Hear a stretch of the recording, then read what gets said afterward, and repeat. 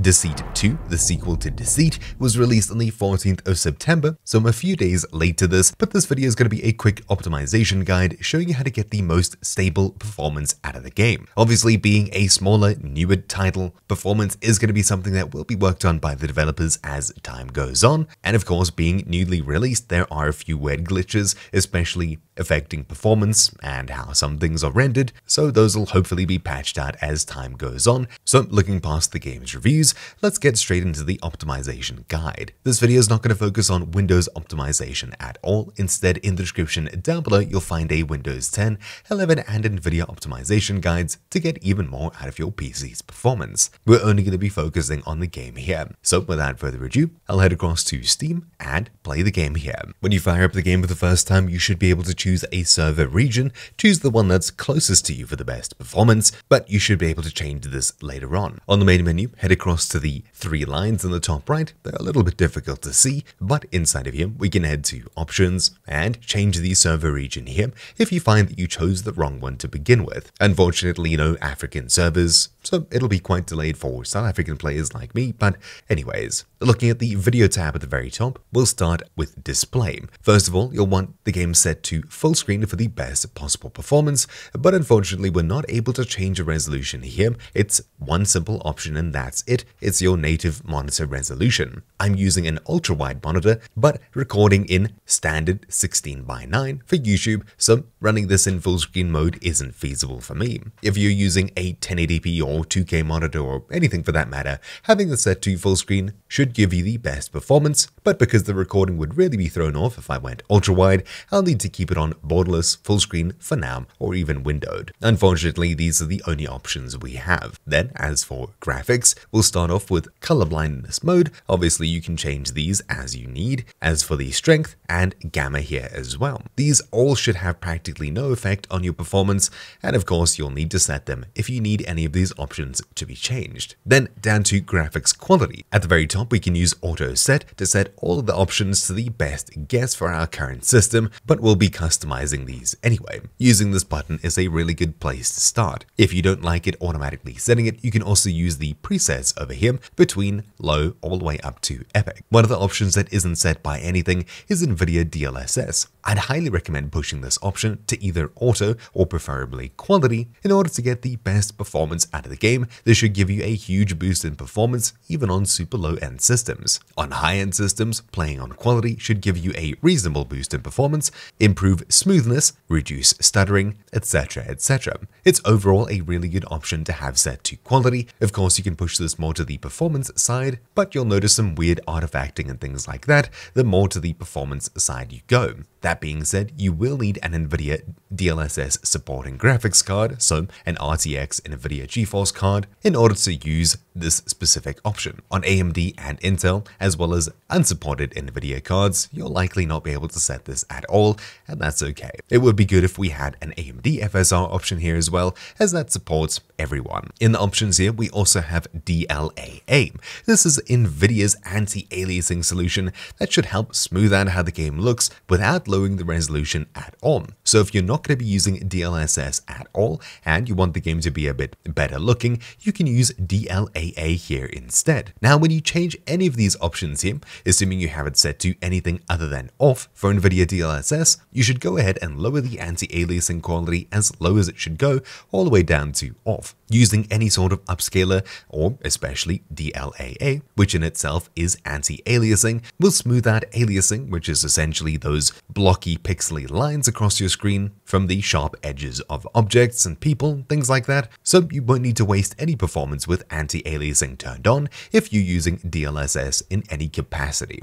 Now, as I have changed a few of these options for DLSS, the 3D resolution here has changed. Just make sure that if you ever set DLSS to off, that your render resolution is set all the way up to full, otherwise things may be needlessly blurry. When we set it to one of these options here, you'll see it automatically adjust, and that is to be expected. For me, I'll leave it on quality and anti-aliasing turned off. Then global illumination. This has to do with shadows, light, etc., especially ambient occlusion, which is how objects interact with each other, and having it set to high or above, as mentioned here on the right, we'll use ray tracing methods instead, which will have a huge impact on performance. So you'd likely want the set to medium or even lower for the best possible, most smooth performance. If you have an RTX graphics card, I would assume you get a boost in performance here, but to be honest, leaving it on medium is probably what you'll want to do here at the highest point, unless of course you have tons of performance to go around. Then shadows, usually you'll want these set much lower, as the game should have much smoother performance when you have these set to lower options,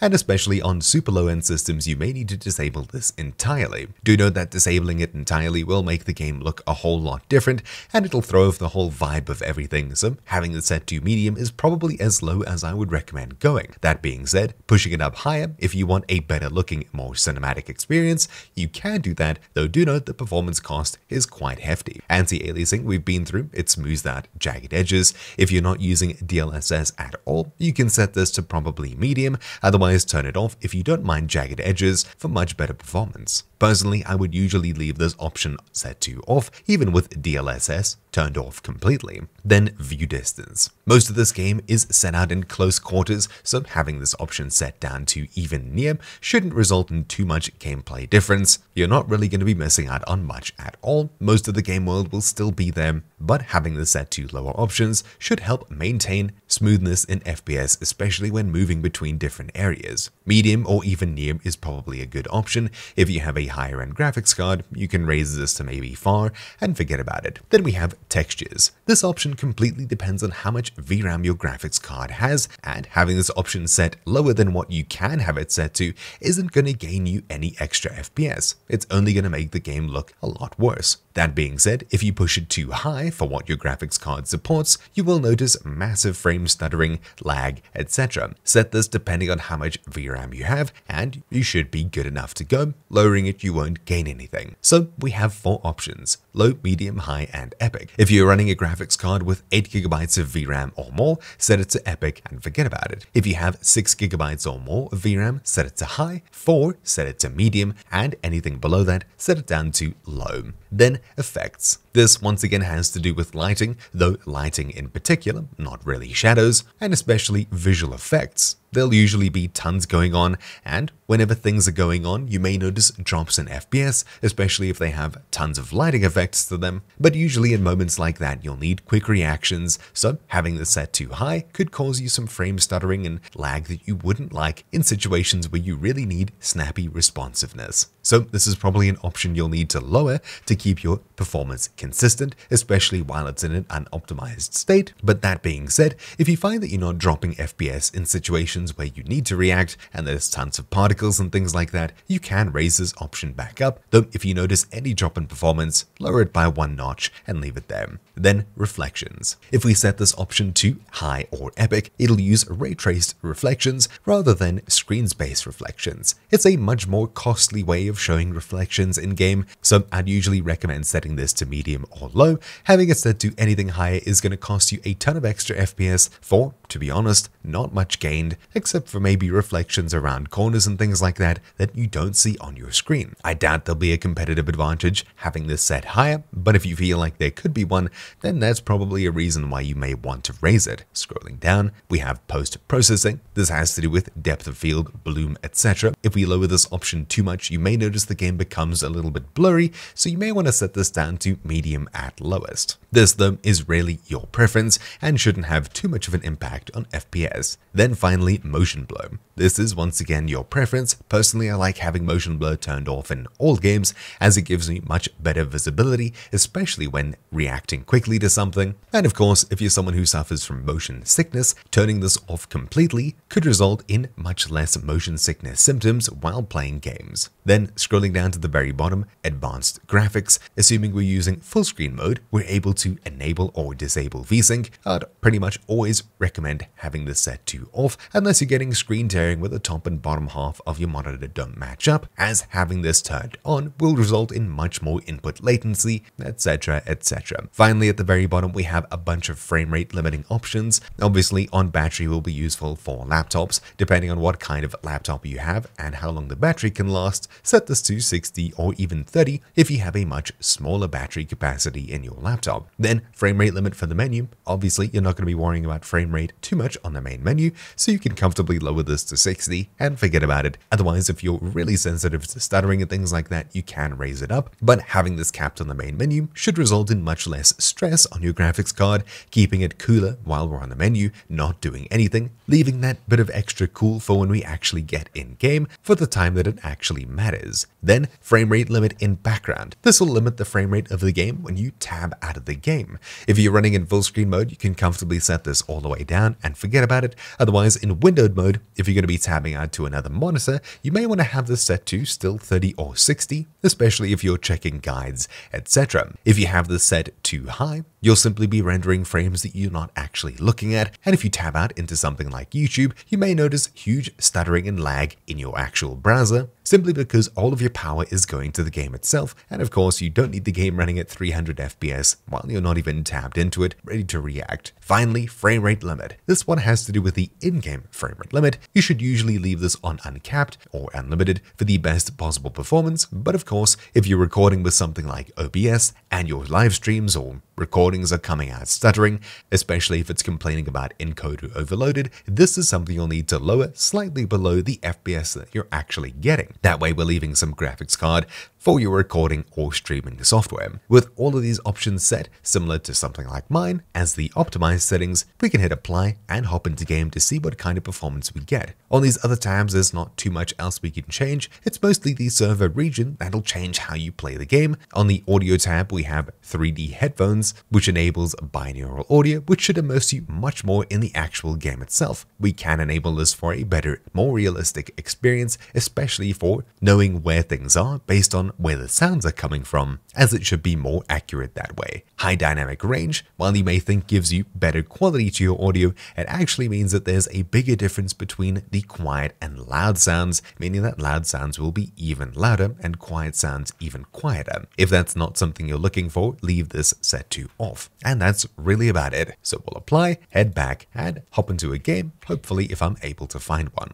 I'll pull up a frame counter just so you can see exactly what's going on. And there we go, we're in game sitting at a comfortable 126 FPS. Oh, it's a little bit stuttery, around 120 FPS at 2K with a 3080 Ti. Looking in certain directions, FPS seems to drop a little bit, but we're sitting at around 130-ish now with these optimized settings. We'll quickly pause the game at a comfortable 120, options, and on the video tab, disable DLSS and push it all the way to the highest possible settings. We'll apply, and just like that, we drop to 50-ish FPS, so we more than double our FPS simply by optimizing it, and the quality difference is probably indistinguishable. We'll pause it once again, and this time, drop it all the way down to the minimal settings, so low, and apply. The native resolution was dropped to just 30%, and we're setting at 160-ish FPS. You'll note that the lighting and things like that look absolutely terrible, and there's only a handful extra FPS compared to our optimized settings. If we instead enable a DLSS to performance, which actually raises the 3D resolution, things look a lot better. Oh, and obviously things are happening, so they've changed it up quite a bit, but you can see we're sitting at a comfortable 120 FPS with DLSS on performance and everything set all the way down. So we actually gained a ton of performance simply by using quality instead, rendering at a much higher resolution with all of our settings customized way higher than they are now. So we really did get a ton more out of this game. But anyways, that's really about it for the super quick guide. So thank you all for watching. Mine has been Troubleshoot, and I'll see you all next time. Ciao.